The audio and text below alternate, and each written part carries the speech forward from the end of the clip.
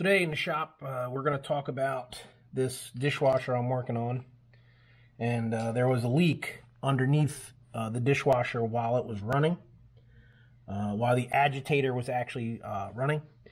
And what we diagnosed it to was this particular component. This is a GE dishwasher. And the component that we diagnosed was the issue is the diverter valve. So this is the valve that takes the water from the bottom of the tub and brings it to the top of the dishwasher. This job isn't that difficult. However, you're going to need to have a few tools. You have to remove the dishwasher completely from the cabinetry.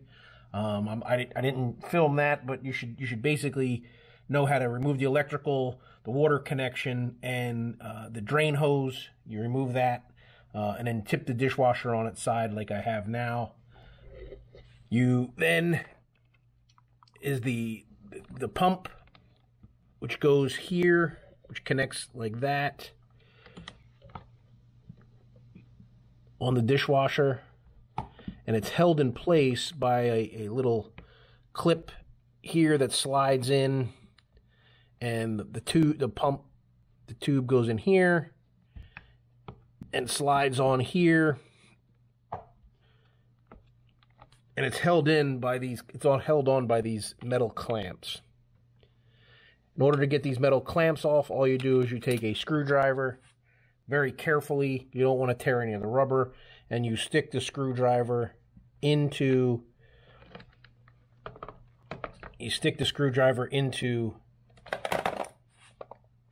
This part of the clamp. The clamp will be closed like that. You take the screwdriver and you stick it in here and you twist it, and it breaks the clamp apart so you can take it off. The kit, when you order the part, comes with new clamps that you can attach. So we're actually at the part where we're going to remove the valve. You're going to need a 1/4 inch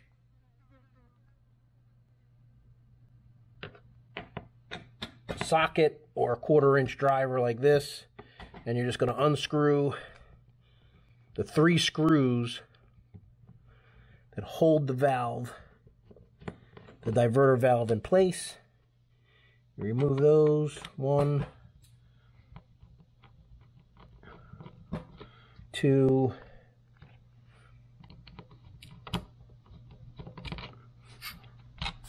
and the third one's up top here. I don't like to use power tools to do this because a lot of these components, the majority of these components, are made of plastic. And because they're made of plastic, they can have the tendency to break, especially if they're older or you're over torque things. So I don't like to do that. And in order also to get the valve out, you need to make sure you remove the agitator from inside the dishwasher. Valve, once you take the screws out, there's another little clip on the inside for the diverter tube to go up to the top. You push that over, it pops right out, and this is what the diverter valve looks like. And normally the failure point is right here on the valve. It's maybe hard to see, but right here there is a chafing type of wear that causes it to leak.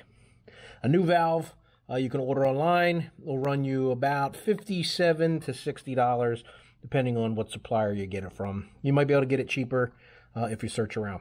I hope this helps if you run into an issue with your GE dishwasher that is leaking from underneath from the diverter valve. Thanks for watching. Hit the subscribe and like button.